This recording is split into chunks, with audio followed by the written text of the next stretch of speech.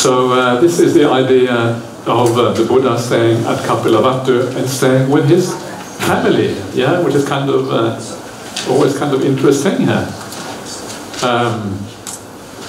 So let's see what happens when he stays with his family. It's always complicated with family, right? You know what I mean? Family are the people who are closest to us, but they're also the people we can disagree the strongest with. It's really, really complicated. And you will be not surprised at all. It was exactly the same for the Buddha. Isn't that kind of nice? Yeah, because if it is the same for the Buddha, it means that we're all kind of in the same boat. We all have similar kind of problems, similar kind of difficulties to deal with. So let's see what happened with the Buddha. And some of you will probably know already because you have pre-read the suttas. Good on you for pre-reading the suttas. Then the Buddha robed up in the morning, taking his bowl and robe, he entered Kapilavatthu for alms. He wandered for alms in Kapilavatthu.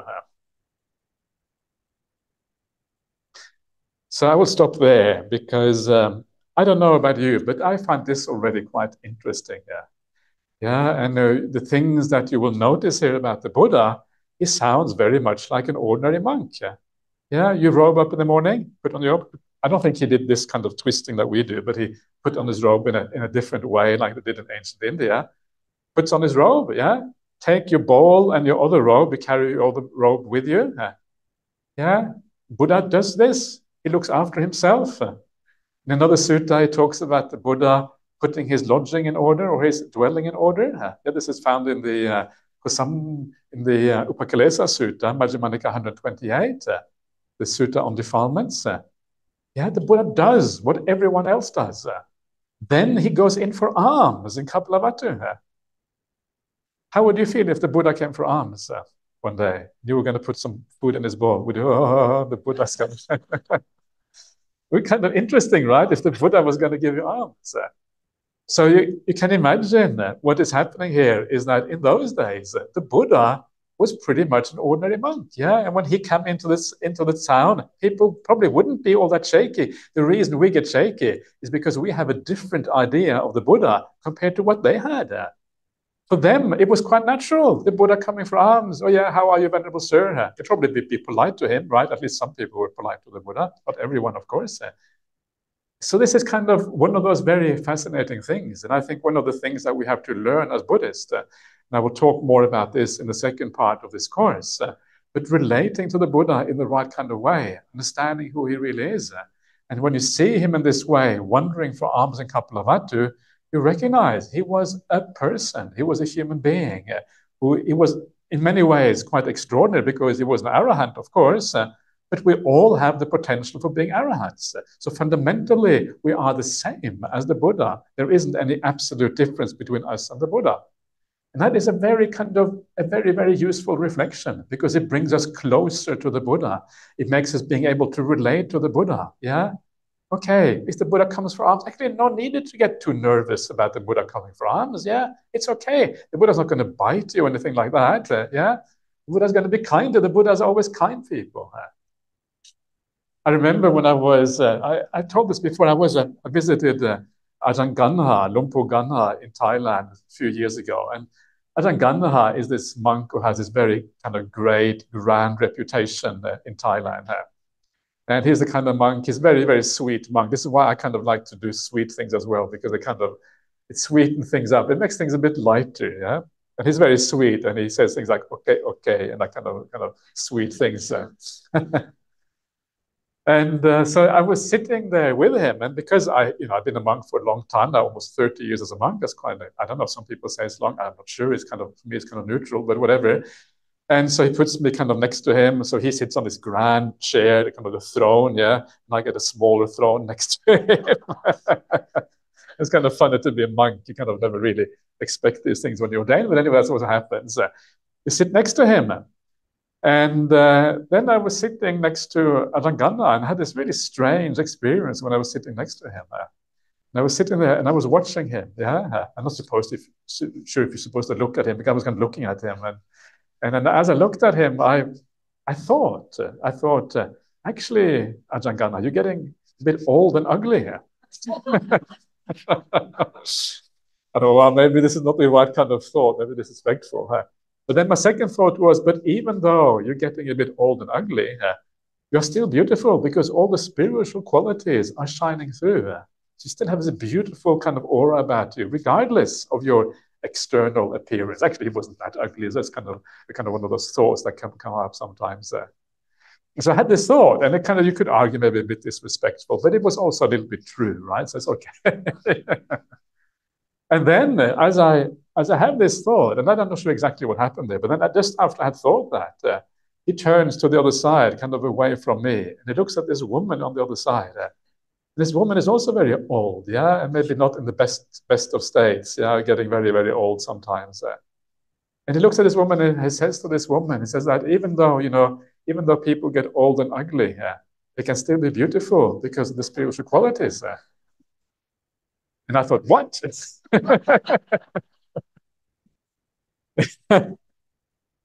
That's kind of scary. That's kind of amazing. Kind of shocks you a little bit when that happens. And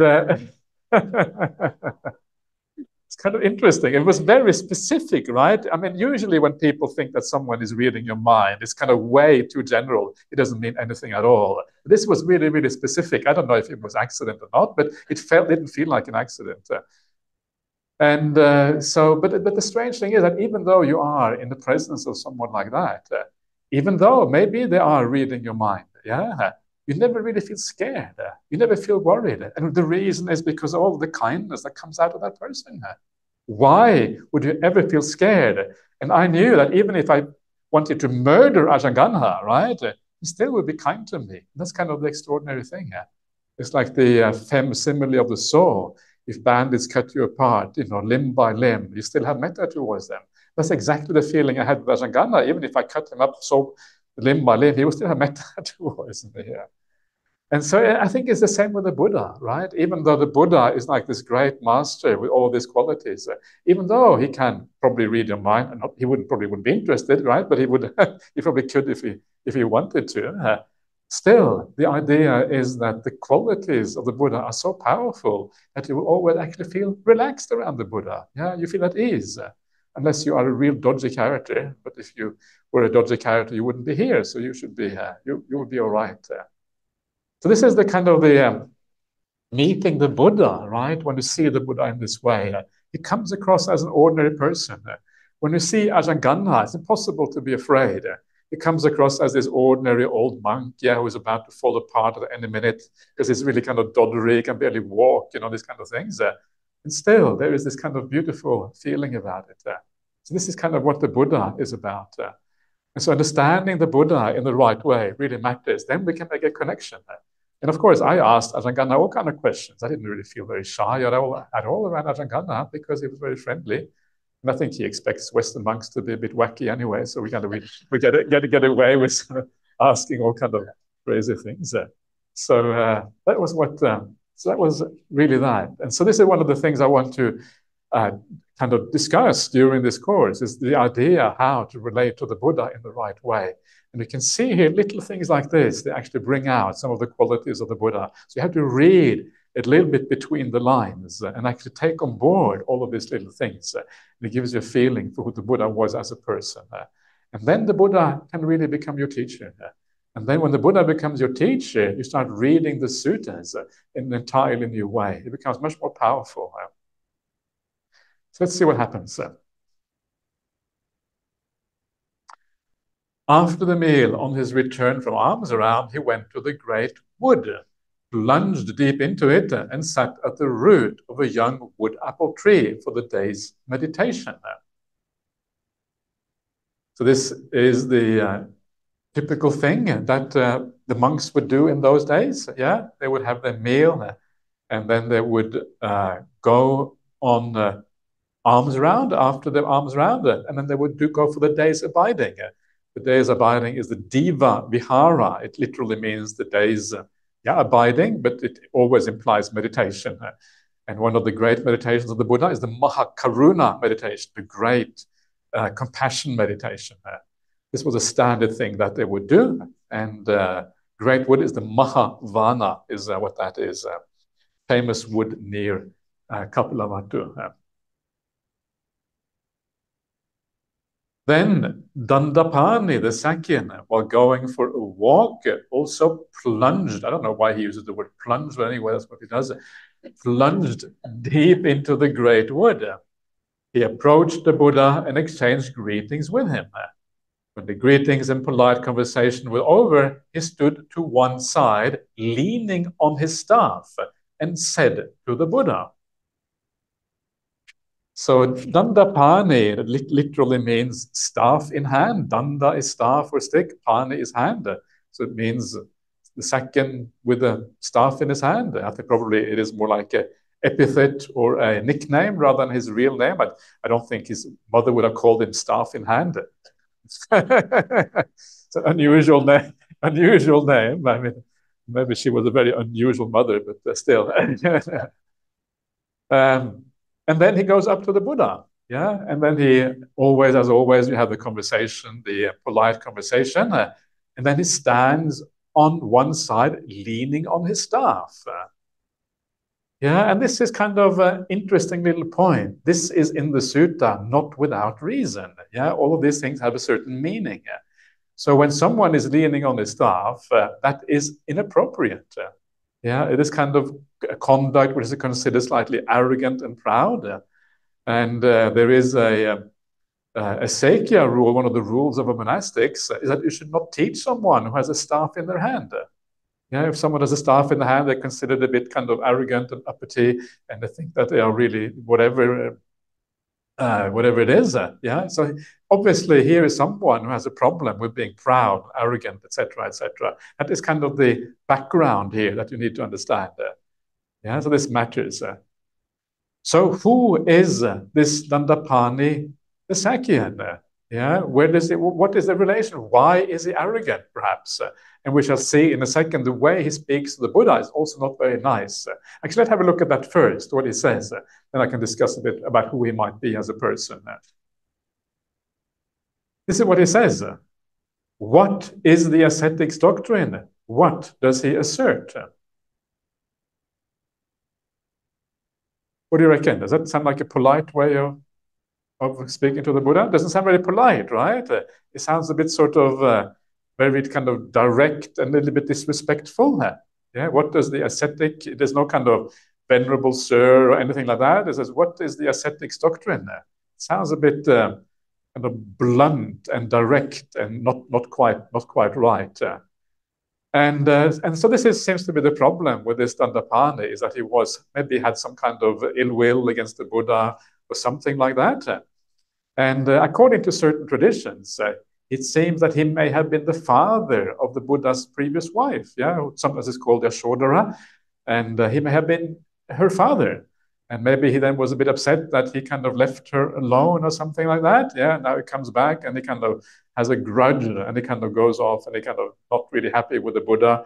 And he kind of asks him this kind of question, which coming more from the idea of a grudge than from a real inquiring mind.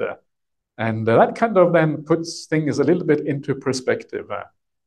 There were some other ideas as well that he may have been someone else in the Buddha's family, but obviously has some kind of connection to the Buddha, which may have been negative, and thus his negative way of talking. The place I have this from is actually from Bhante Sujato. He's the one who did this particular research. Let me see what he has to say about this again. Madhupiṇḍikasutta.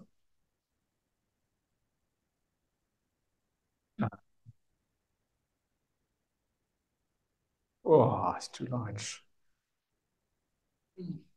Mm.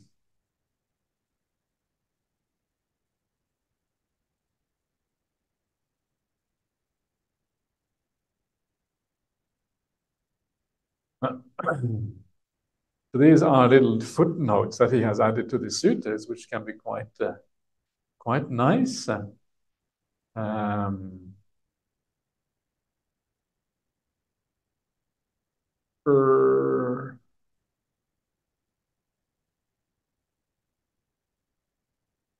mm,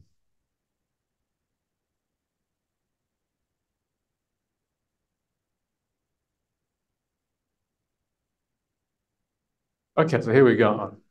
Dandapani was said to be the brother of the Buddha's birth mother, Maya, and foster mother. Okay, so there you are. So either he was uh, the father of Yashodhara, or he was a brother of the Buddha's birth mother, Maya. Maya is she's the one who died after 7 days, and also the foster mother, Mahapajapati. So either case, he may have had a bit of a grudge against the Buddha for not kind of for killing his sister or whatever it is that he may have taken it. Anyway, so let's go back to the. So that is what he asks. So of course the Buddha, when he is confronted in this way with someone who is maybe coming not from pure motives, then the Buddha will also kind of give an answer that maybe not as straightforward as you might think. Yeah, so maybe the Buddha will kind of say something which makes him reflect upon himself a little bit, yeah, because he knows he's coming from the wrong place. So this is what the Buddha replies. Sir, first of all, he says, sir, right? Which is kind of interesting. Yeah. My doctrine is such that one does not conflict with anyone in this world, with its gods, maras, brahmas, this population with its ascetics and brahmins, its gods and humans. Yeah, so this is kind of where he puts Dandapani a little bit into his place by saying that, well, according to my doctrine, you don't conflict with anyone in the world. Yeah, you kind of just deal with issues as they are, but you don't actually create any additional conflicts with anyone. And this is here includes everybody in the sense of ascetics and Brahmins. This will be the people who have all kinds of teachings and doctrines, and so you don't actually argue with such people either, just because they have a different doctrine or teaching from yours. So anyone in the world, even Mara, you don't even come into conflict with Mara. So what is the best way of doing that? Is that to say, yes, when Mara says, okay, to have that extra ice cream, do you then say yes, not to conflict in Mara, or do you say no to Mara? Okay, I'll leave that to you to decide. You can figure that one out. That depends. So this is the first thing he says. And then the second thing he says is as follows. And it is such, in other words, the doctrine is such that perceptions do not underlie the Brahmin who lives detached from sensual pleasures, without doubting, stripped of worry, rid of craving from rebirth in this or that state. So this is what he tells this Dandapani. And of course, I don't know if you were in Dandapani's place, what would you say to the Buddha if he said that? What would you say? Would you say, yes, makes sense? Or would you say, actually, don't know what you mean? Or what would you reply? Can you imagine Dandapani? Dandapani doesn't know anything about the Buddha's teachings. The first thing he hears is this. You might think, oh, okay. Yeah. This is it's fascinating because it is obviously quite profound. And the Buddha probably said this to this Brahmin or to Dandapani specifically to make him maybe a bit confused, yeah, to make him think a bit deeper, so he wouldn't carry on arguing. If you get something that is so profound you don't understand it, well, what are you going to say? You can't really carry on arguing or anything like that. So let's try to figure out what's going on here. Yeah, so it starts off by saying, it is such that perceptions do not underlie the Brahmin who lives detached from sensual pleasures. What does this mean? Well, detached from sensual pleasures or from this private sense world means that you no longer have any cravings or attachment in the sensory world. Yeah, that's really what that means. Detached from sensual pleasures. You understand the drawbacks of that sensory world. You understand that there's nothing there to really hold on to or to be attached to. Yeah, so this already talks about someone who is very highly attained on the Buddhist path. And that's why he's called a Brahmin. A Brahmin here is a metaphor for someone who has gone to the very end of the path, usually an arahant. Yes, the arahant who lives detached from sensual pleasures. Perceptions do not underlie this Brahmin. What does that mean? Perceptions do not underlie. The word for underlie here is the idea of anusaya. And anusayas, they are kind of what is often called the underlying tendencies. Yeah. And so the deepest sense of defilements in the human mind are the underlying tendencies. These are the things that kind of sit there waiting for an opportune moment to spring out. Yeah, you may be very happy, you may be going along. Yeah, I don't feel anger anymore. No anger, yay! And suddenly it is still there underlying you. The wrong person comes and bang, you feel upset again. You know what I mean? Yeah, if someone here doesn't know what I mean, then congratulations.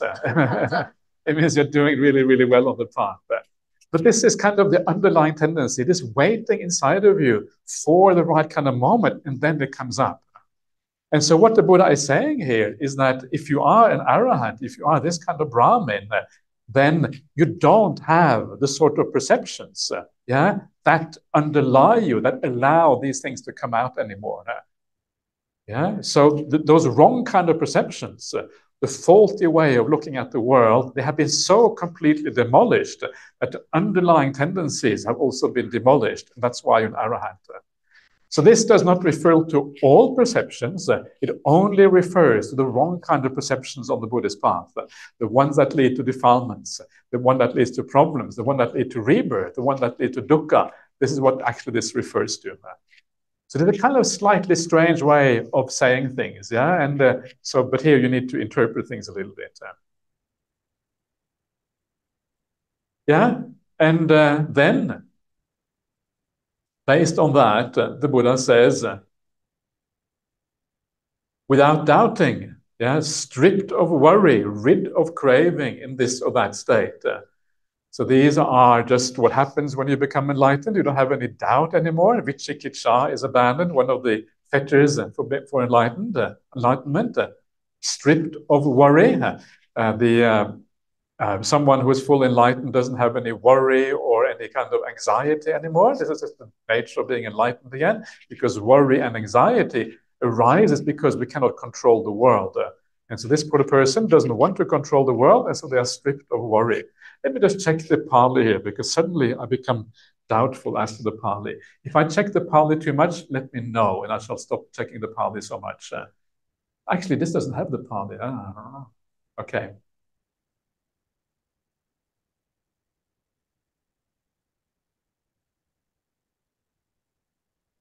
So let's see here.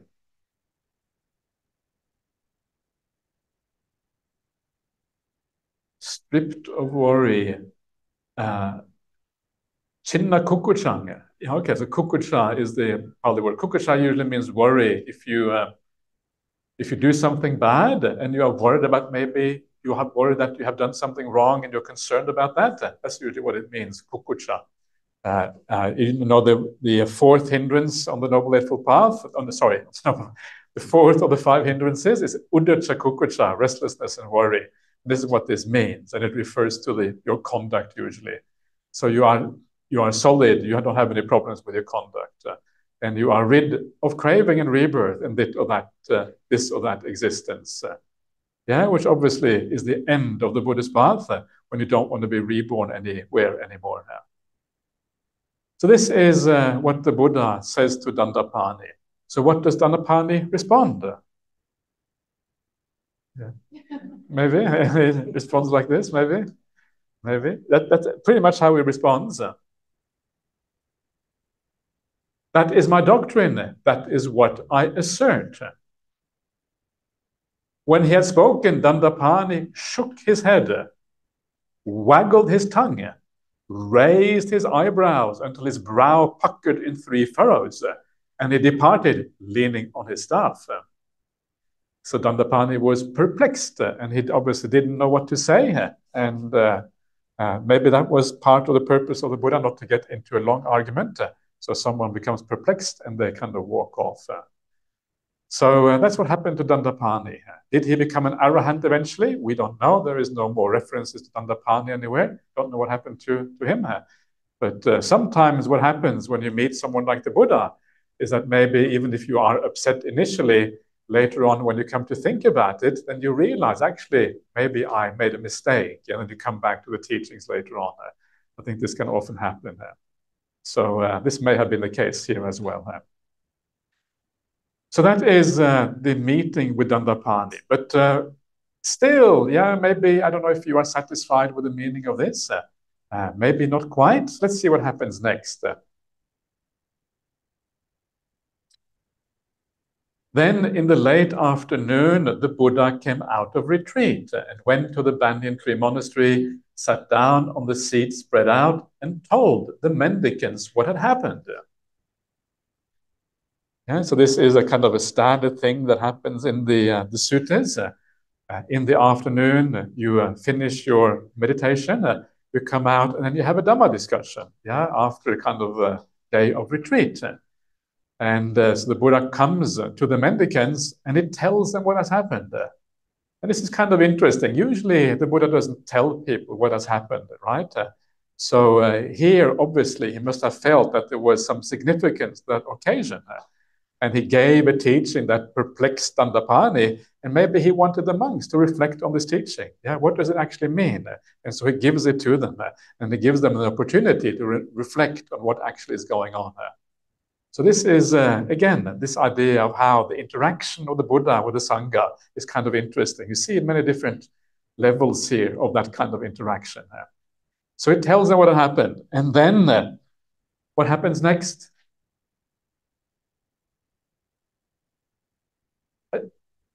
As follows. So when he had spoken, one of the mendicants, one of the monks, said to him, "But sir, asserting what doctrine? Does the Buddha not conflict with anyone in this world?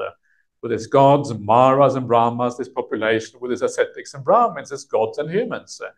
And how is it that perceptions do not underlie the Buddha, the Brahmin who lives detached from sensual pleasures, without indecision, stripped of worry, and rid of craving for rebirth in this or that state?"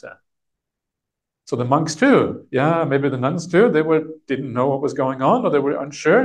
And so they asked the Buddha to elucidate the meaning of this statement. And this is what the Buddha replies.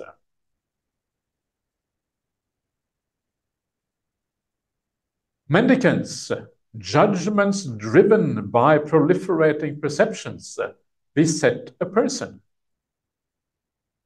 If they don't find anything worth approving, welcoming, or getting attached to in the source from which these arise, just this is the end of the underlying tendencies to desire, to repulsion, to views, to doubt, to conceit, to the desire to be reborn, and to ignorance.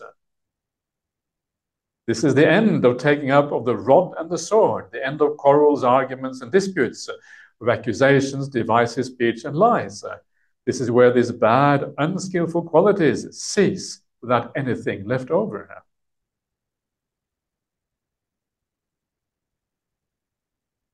This is what the Buddha said. When he had spoken, the Holy One, the Sugata, got up from his seat and entered his dwelling. So this is what the Buddha says. And this is, as an explanation of the previous statement, it is perhaps even more enigmatic and difficult to understand than the original statement. So for that reason, it is kind of interesting, and it is something that we're going to have to discuss in quite a bit of detail to understand what is going on here, because this is really the key to understanding perceptions. Yeah, you see here the idea of proliferating perceptions. This is papañca sanya. Papañca is this word that actually refers to proliferating here. And so here we come to understand the nature of perceptions, whether they are in accordance with the Dhamma or not. And you can take it that proliferating perceptions are what we want to get rid of. Yeah, this is a problem because the idea of proliferating means like going out, expanding, yeah, moving on forever and ever. And so this is certainly a problem of the path. But let's leave that for now. We'll come back to this later on after the meal. It's going to take a little bit of time to give justice to this particular expression. So let's leave it there, and then we can discuss this, come to this later on. So let's just chillax with a little bit more of meditation, and then we'll do some last Q&A before lunch.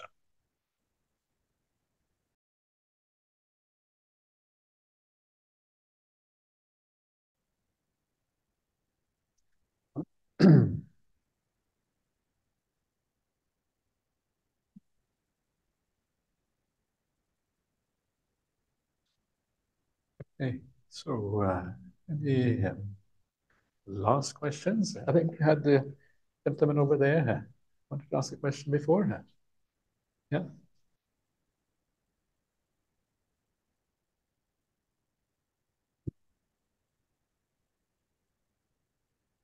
Good morning, Ajahn. Good morning. I'd like to know about perception. What influence of perception?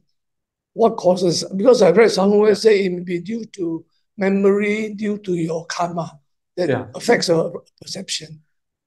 Indeed. So yeah, so I'm going to come to this in a second, actually, because this is what this really is about. You know, the judgments driven by proliferating perception. This is actually very much, we're going to come to this, you know, what actually drives this? Why do we have these proliferating perceptions? But yes, you could say that karma is one thing, yeah, because karma will often decide whether you have a good life or a bad life. That is obviously related to perception.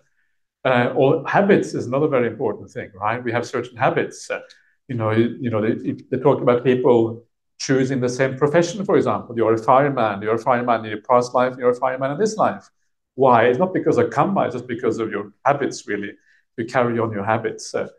So ultimately, it's about conditioning. Conditioning is the best way of thinking about it.